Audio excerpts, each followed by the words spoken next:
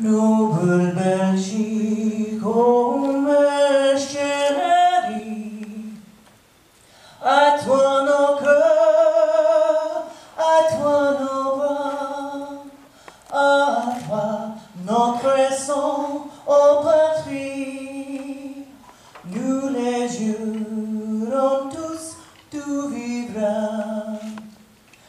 Oh, say, can you see by the dawn's early light what so proudly we hailed at the twilight's last gleaming, whose broad stripes and bright stars through the perilous fight.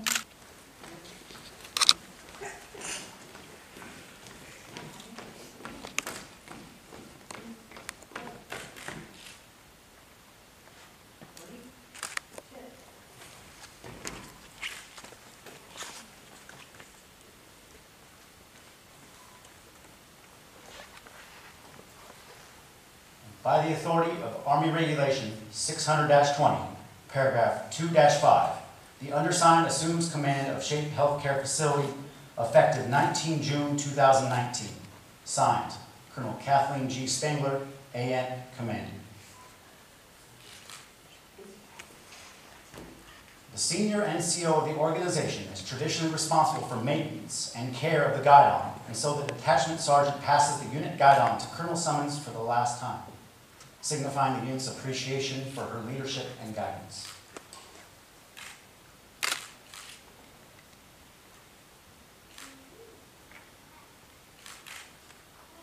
Colonel Summons passes the guidon to Colonel Burnett, thereby relinquishing her responsibilities and authority of her command and gratitude for the opportunity to lead all assigned to Shape Healthcare Facility.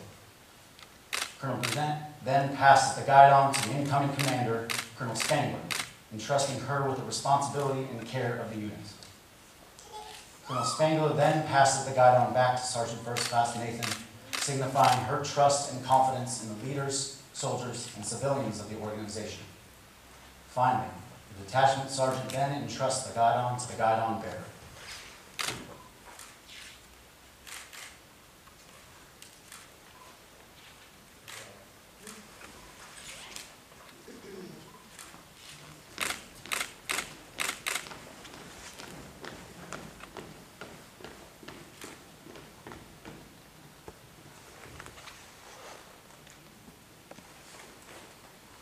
Ladies and gentlemen, please welcome the Deputy Commanding Officer of Mons Regional Medical Center Commander, Colonel Claude A. Burnett.